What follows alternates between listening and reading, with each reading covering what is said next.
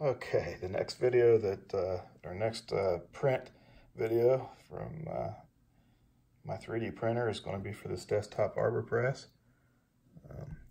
Here's a printer of what it looks, picture of what it looks like when it's built. It's by this guy, Andrew Sorg, back in July of 2014. It's been a little while, but I looked at it and I thought, man, I gotta have me one of these. I just thought this would be a fun, handy thing to have. I actually think it'll be handy to assemble some of the stuff that I make out of 3D printed parts. For example, sorry to swing you around so fast, but things like this car right here was really difficult to assemble. And since then I've printed out, you know, a nice vise that I use for the similar kind of things. I press things together with that.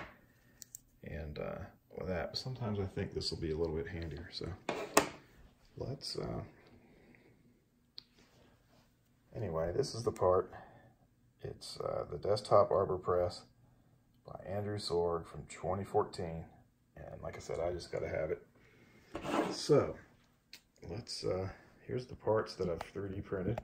Let me get the camera set up here. And okay, it looks like I accidentally hit the stop button there, so I'm going to restart the video. That's fine. Let's see. Let's get this thing assembled. You can see all the parts here. I printed them out in PTG, of course, because that's my modus operandi anymore. Alright, let's stop moving the camera and start assembling. So, this is here's the part that, the main part here. Now, I printed this in PTG, and I used some experimental settings. And at the same time I did that, I also moved my printer.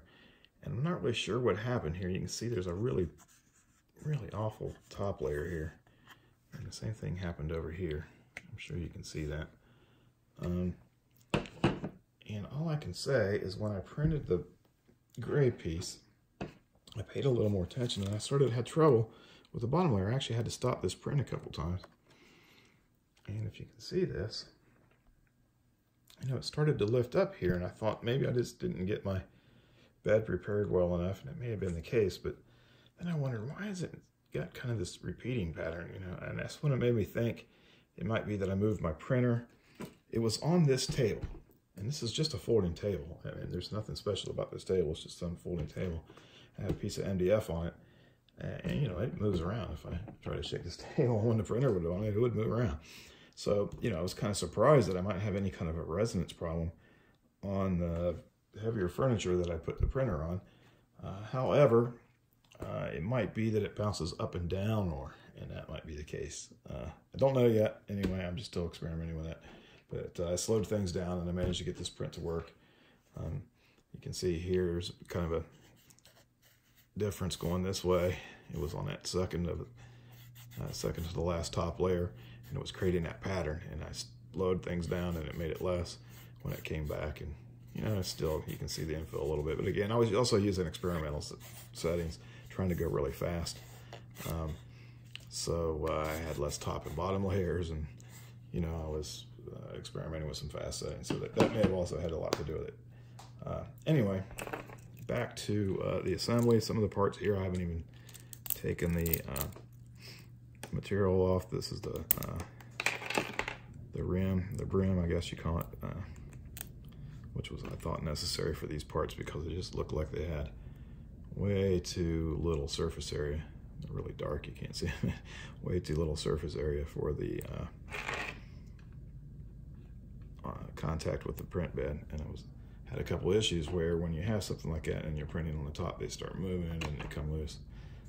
So having that brim on there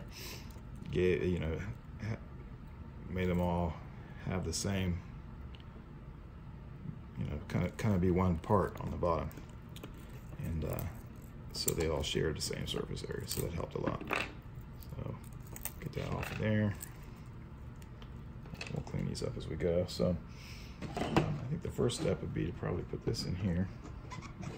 See if this should go right on there, and we'll get these two nuts on there.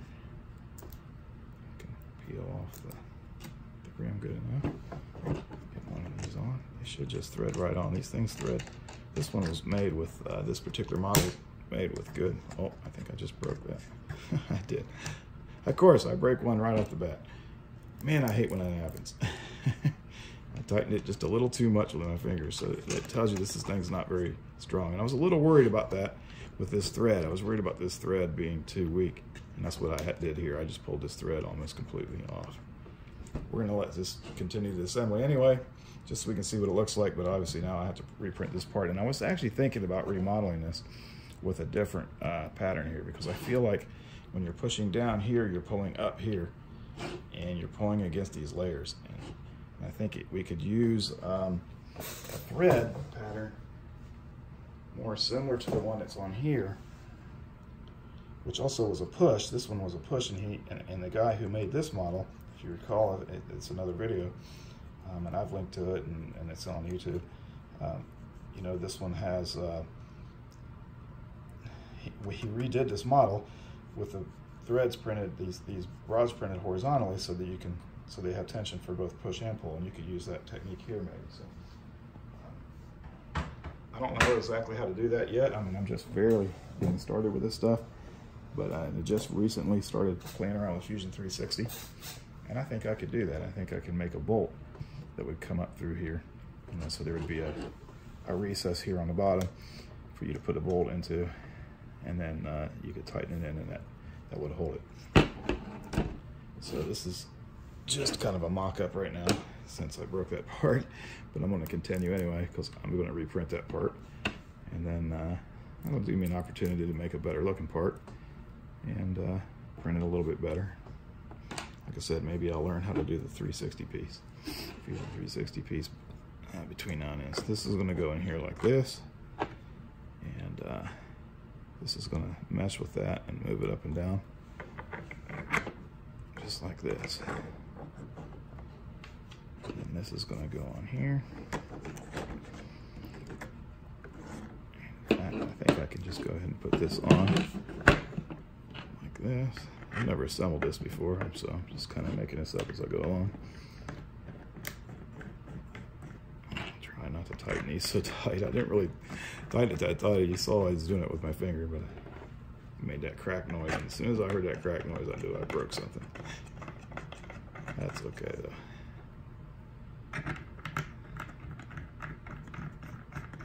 We'll just snug these a little bit, and you can see there's still a little extra material on some of these. I could clean them up a little better, but we don't want to be here all day. I'm gonna get this done. It's looking good. All right, so now we've got that. I think this is the last one. Got two for some reason. Did I print an extra one? May have printed an extra one of those because I might have anticipated breaking thing. Oh no, one goes in here. All right, so this one will go in here.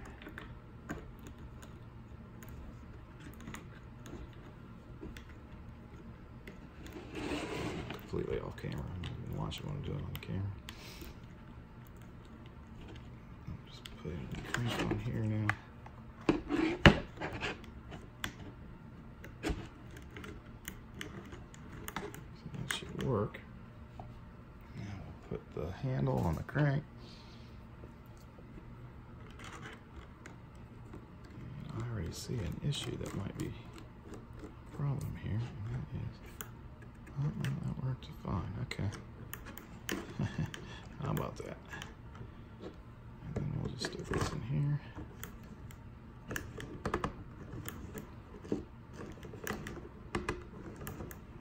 Oh, there we go. Look at that.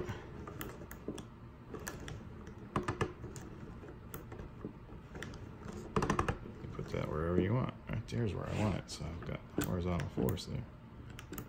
Look at that, I can put some force on that even though I've already broken one of the parts. I mean, I don't think I'm gonna be able to put much force on that though. This seems more like a decorative piece than an actual use piece. If I hold this down, I don't know. No, that's pretty good. I'm able to put some force on that. I mean, if I put my finger in there, I don't want to pinch it any harder than that, so, you know what I mean? So, yeah. It's very possible I could have a part in here and I could have something like this, you know, with the holes in it, right? And I could have a part in there and I could press something into a pin into a gear, or something. I'm talking about plastic parts, of course, that are 3D printed, not real metal parts, of course, but there you go. Came out pretty good.